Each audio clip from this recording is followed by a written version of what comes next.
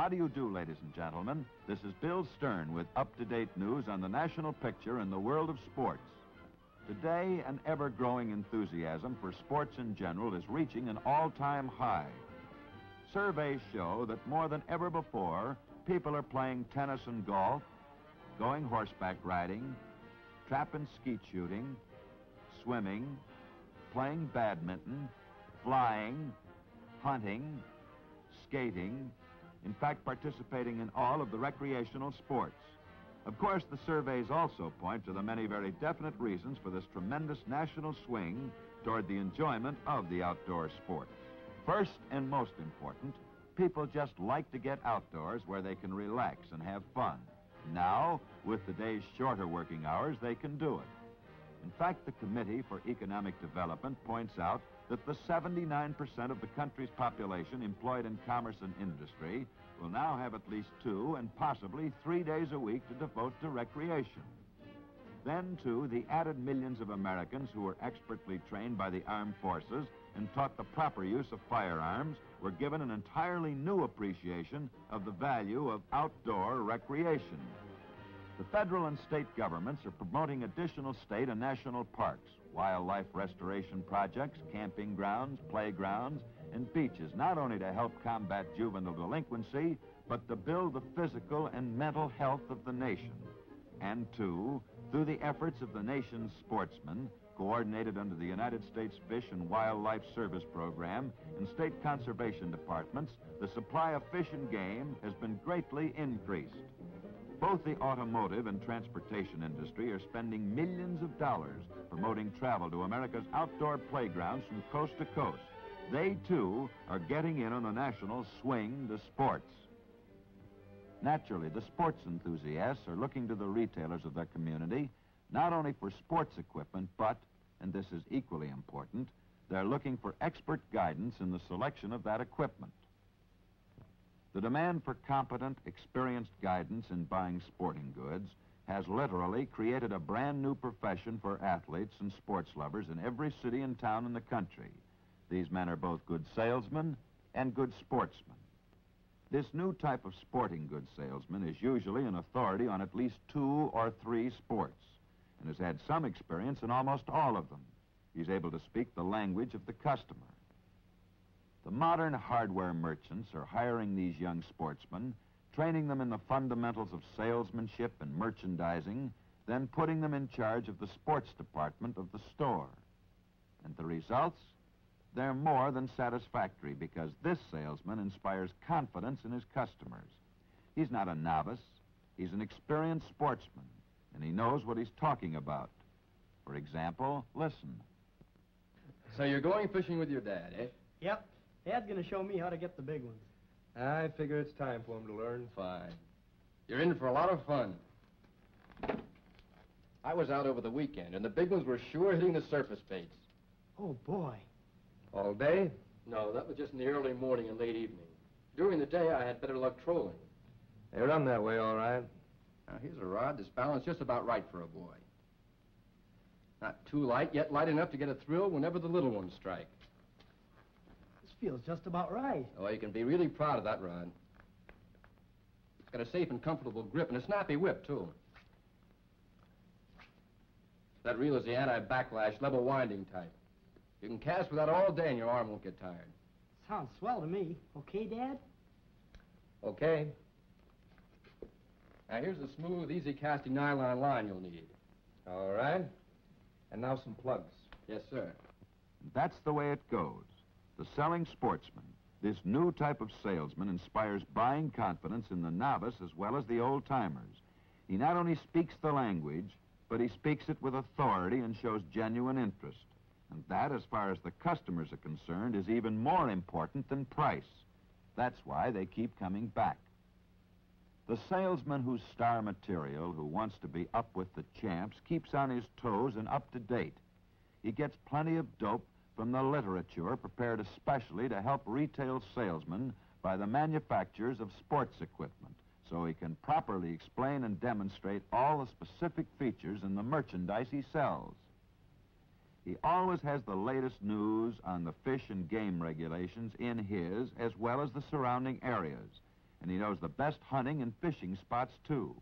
He's always up to date on any changes in the national rules of all the sports. He's not just a salesman. When it comes to sporting goods and sports, he's really a sports specialist. And what's more, his boss, the hardware dealer himself, sees to it that the sports department is always amply stocked with a well-assorted line of sporting goods to meet the varying demands of every sporting season. His selection of merchandise is geared to meet the needs of his particular local community. In other words, if his community has the natural facilities for winter sports, water sports, golf, hunting, or what have you, he has plenty of stock on hand to supply these particular sportsmen with what they want, when they want it. But wait a minute. We've been talking about a well-rounded stock of all sporting goods. Look at that flock of guns and ammunition. How about it, young fella? Is there an exceptional number of hunters in your town? Why, no, Bill, not at all. Although I'll admit we had more hunters this year than we ever had before. But that's true all over the country. I guess we're just about average. Then why all the guns? Did the boss just go overboard on his supply of guns and ammunition? Gosh, no. This stock is just about right. It's a complete line. 22 centerfire rifles and shotguns. And plenty of ammunition to fit them all. No, we're not overboard. We've just got the works. People are funny when it comes to buying guns. They have a pretty good idea of what they want before they even come in. The boss and I found out that if we were going to gain any ground in the sporting goods business, it meant, first of all, a complete line of guns and ammunition. What do you mean, first of all?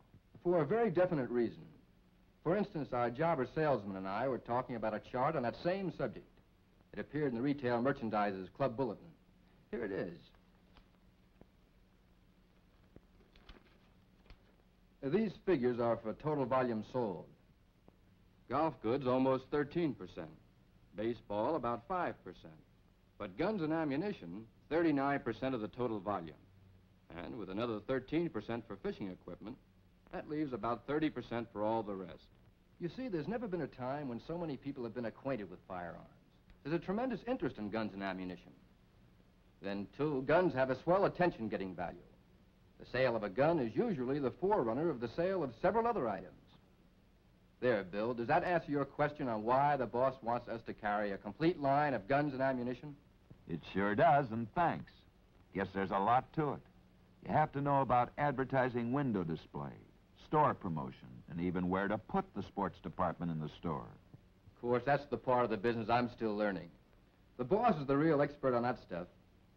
He was in the hardware business before I was born. How about it, Mr. Hardware Merchant? Will you give us some of the angles on layout and display from your standpoint? Well, I'll tell you, Mr. Stan. I've been in this business a good many years. There are a lot of principles and facts that I've had to learn the hard way. Then, much of what I know, I've learned from my contacts with the representatives of the Retail Hardware Association, reading the trade publications, salesmen, and even my competitors. Now, you mentioned the subject of display. As far as I'm concerned, display begins with the store itself, the impression it creates. I'm even considering a new storefront, as modern as this. Then if I want people to come in and keep coming back, because that means profit for me, the store has to be attractive as a unit. So I try to keep it well lighted and have the fixtures modern. Then I try to make it easy for customers to shop around. So my departments are located and the displays set up according to demand and fast-selling items. I try to get the fullest use of my floor space with lots of shopping islands. Yet there's plenty of aisle space, too. But I'm forgetting. Your special interest is in our sports department. Well, seems like most everybody's is these days. That's why I decided to have the best. The leading sports department in town. It's a traffic builder. And what's more, I've got it right up front, well exposed to all the store traffic. When people come in my store, they not only see the sports department, they're in it. And that's exactly what we want. Nowadays, with everybody spending more and more money for recreation, Well, naturally, I want to make it easy for them to spend it in my store. Like every other retail merchant, I learned a long time ago that attractive displays can account for over 50% of the store's sales. As you can see, my fixtures and shopping islands are the latest types. They get the merchandise out in the open, where it can be seen. These 5x10 islands were especially recommended by my association representative. I think they're ideal for displaying seasonal items, and they sell the merchandise with a minimum of handling. That goes for mass display and feature displays, too. I try to keep up to date on everything, especially on displays and latest fixtures, the kind that encourage people to sell themselves because they can both see and handle the goods. That open rack for guns is a swell example of what I mean. It's not only good looking, but it's an attractive display, too. However, the main thing is it lets the shooters know that I carry a full line of every popular type. It says, here's the place to buy your guns and ammunition. Say, I'd better go to work. Looks like we're getting busy over there. There are some very logical reasons for the steady increase in the sports department business. And one of the most important reasons is the new type sporting goods salesman we've been talking about. This man realizes that the success of the department means money in his pocket. Naturally, then, he's always on his toes, taking advantage of every opportunity to build business and profits in his department, every idea to promote sales and bring in customers. He's really enthusiastic about selling sports equipment.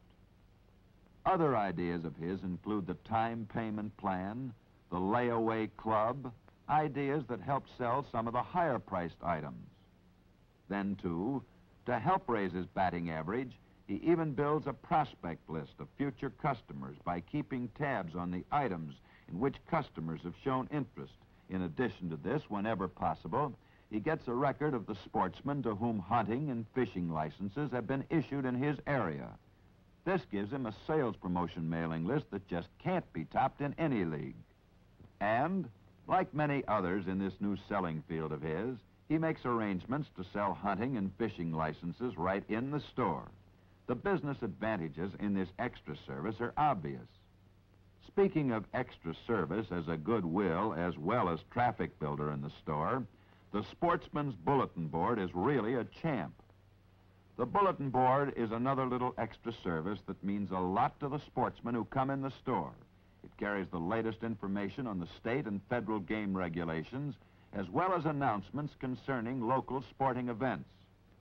There are many smart merchandising activities that the Livewire sporting goods salesman can develop in order to better his score, do a more effective job. Yes, today we in the world of sport welcome these new type salesmen, not only because they are sports lovers, but because of their zeal and their knowledge. They're doing so much to aid and advance the national swing towards outdoor life, to do their share in the task of building the mental and physical health of the nation. So best of luck to the selling sportsman, the merchant professional in the new age of sport. And now, a man you know and a man who knows you, Mr. Rivers Peterson, Managing Director of the National Retail Hardware Association.